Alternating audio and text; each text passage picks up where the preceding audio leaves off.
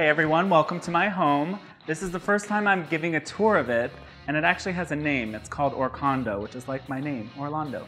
Come on in.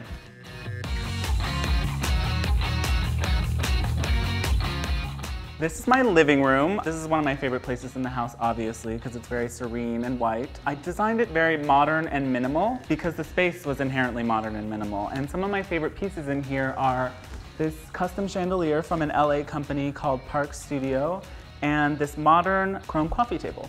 It is a waterfall design, and not everybody loves them, but I find them to be like a great form that's kind of interesting and goes against all the other very straight angles in the room. Another one of my favorite pieces in here is this circle mirror that I have above the fireplace, which I love because I love all circle mirrors. I actually have no idea why I love circle mirrors, maybe because there's so many O's in my name. I also love that it has a wood frame, which brings in some nice warmth into the room, which is otherwise very minimal and white. Next, let's go into the dining room.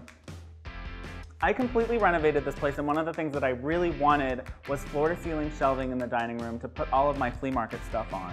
So there's a lot going on in here, but I tried to corral it and make it very organized by having little groups of books and decorative objects. And some of my favorites are these weird skulls that my boyfriend found that are gilded, that are kind of creepy. And all of this art is actually from the flea market as well.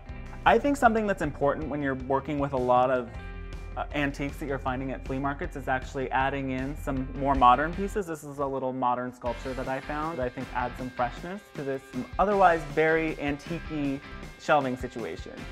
So one of our biggest splurges was these pendants that we have in the dining room. They're Mary McDonald, and they were about $1,000 each, which was a lot more than all of our other lighting, but I had to have them when I saw them because I'm just obsessed with how graphic and geometric they are. This is my bedroom. So one of the more personal pieces in my bedroom is this photograph that I actually took in Yosemite. I was raised in Yosemite and my parents moved about a year ago, so I really miss it. It's very much the view that I had growing up, and it's very much something that's near and dear to my heart.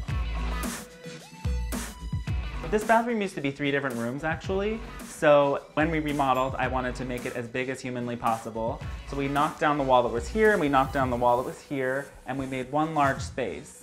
The flooring is the only place that we brought in marble, even though I'm obsessed with marble, and it was relatively inexpensive. We just got it at Home Depot and installed it. Strangely, one of the most expensive things in the condo is this random lion bench that I have in the bathroom, which I found at the flea market for $50, and I just thought, like, this is hilarious.